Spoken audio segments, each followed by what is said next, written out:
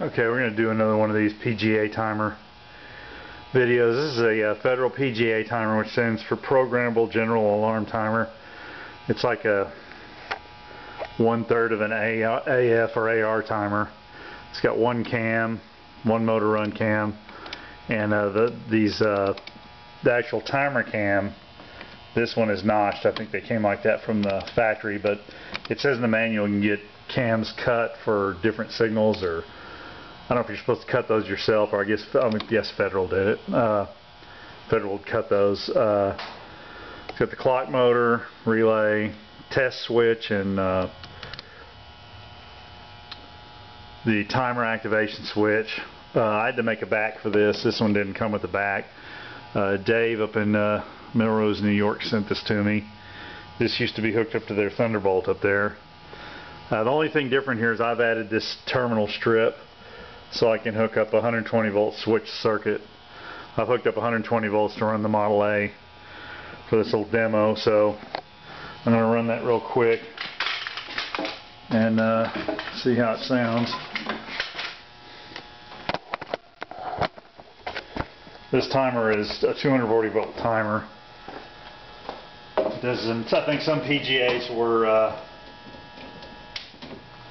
120 and 240, but this one's 240 only, so put the cover back on it.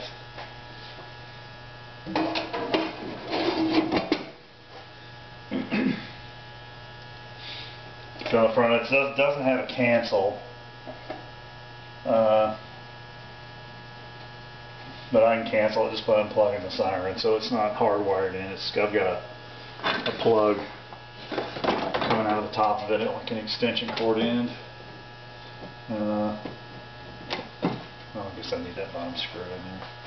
Anyway, so it's power's on now, and it's plugged into 120, so we'll hit the test.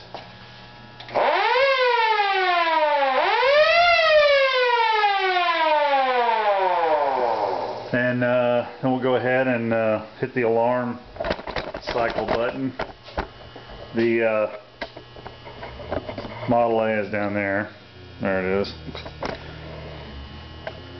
We'll go ahead and hit alarm, and I think it's got a little bit of a delay before it comes on. It's cycling now.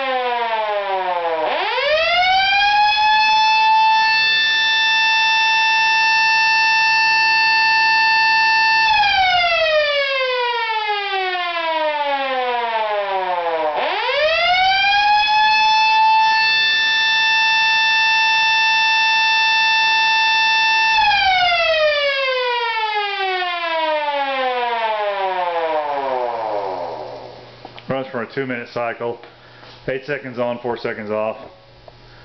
Anyway, that pretty much gives you an idea of what it does. Another exciting video.